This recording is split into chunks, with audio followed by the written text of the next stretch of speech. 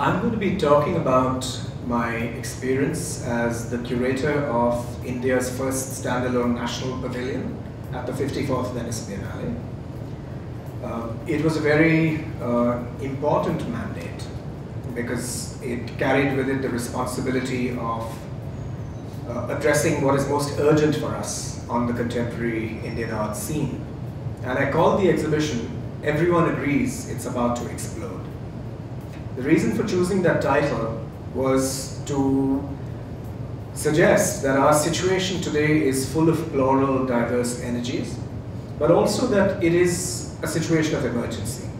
Whether we are artists or curators or critics or participants in politics, we live in a society and a polity that is explosive. And therefore, as artists and curators, we need to be responsive to that.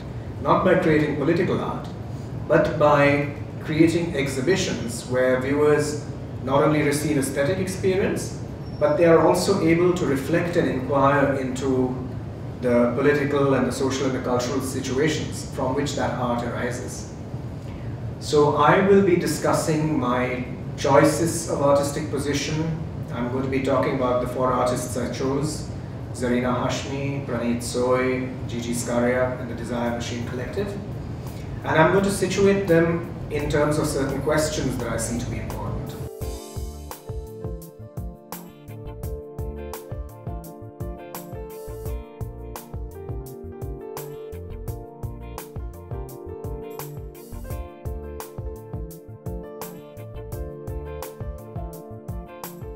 One of them is, what is the meaning of national representation today? Can you represent a nation in any serious way? From my point of view, the idea of national identity has no meaning at all.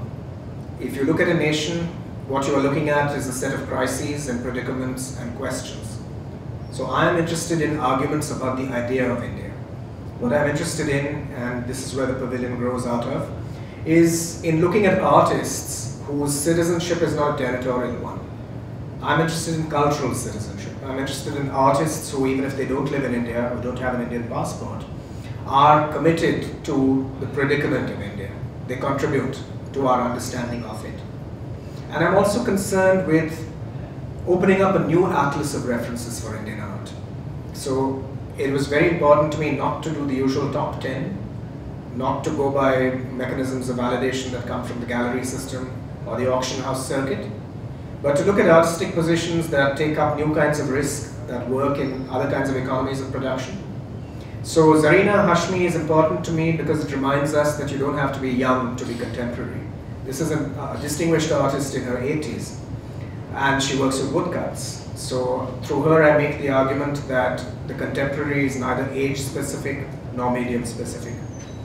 I choose to have the Desire Machine Collective because they're based in Guwahati and make a very powerful claim to globality, despite not living in metropolitan India.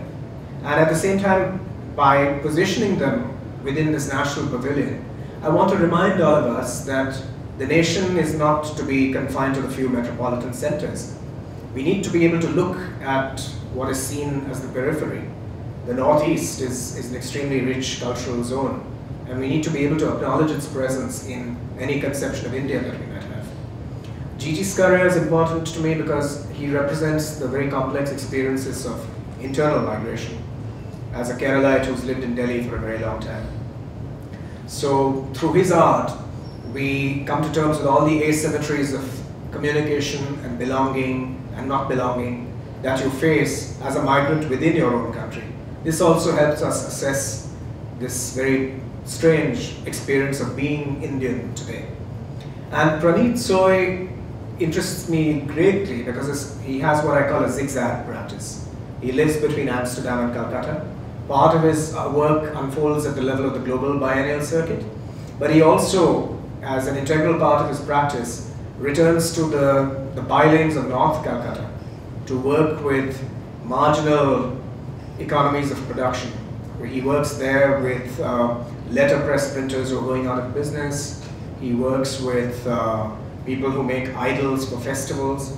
So this is a practice that replenishes itself in very, very different ways. So through all of these artists, I'm concerned to present artistic practices that are complex, that are complicated, that are distributed over different locations, and that are replenished by very diverse and even mutually unrelated sources. And I think that's the only way that one can really offer a true testament to the vitality and vibrancy of a national art scene, not by taking the easy way out and choosing the top 10, which is a statistical exercise. It's not a curatorial.